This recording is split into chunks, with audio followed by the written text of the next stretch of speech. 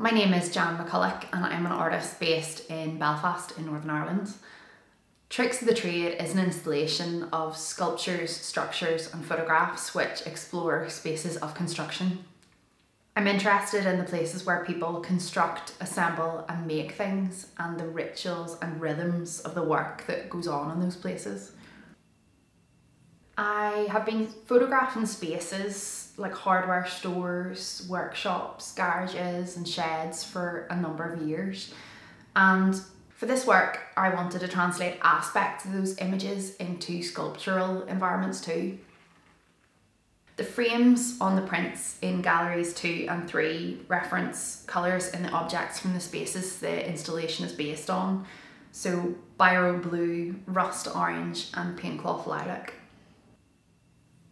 The pink shade that gallery 3 is painted in is called docket pink, referencing the receipt you get from a builder's yard.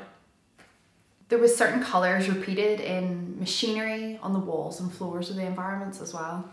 For example, the green in the first gallery is a mossy green, and it really reminded me of the external building yards and outsides of these workspaces. It also has quite a chemical hue to it as well. I like the way materials inhabit a space, and especially with smell. When you walk into these galleries, you're hit with this scent of oil, timber and metal. That experience of placing you within an environment with the sense of smell is something I really wanted to explore a bit further, and something I worked on with Wendy Erskine in the accompanying text for the show. I was also interested when building this middle gallery space and how I could navigate someone to walk around the structures. A bit like when I'm using a camera, I move my own body to position the frame of the photograph and to change the image. I wanted to see what kind of different viewpoints I could create within that structure. Photography has always been and continues to be the backbone of my practice, even though the final object I present may not be a photographic print. In this show, it's primarily sculpture. There's only a series of 3 very small prints in the gallery. For me, the camera acts as a sort of instrument for dissecting and analysing space.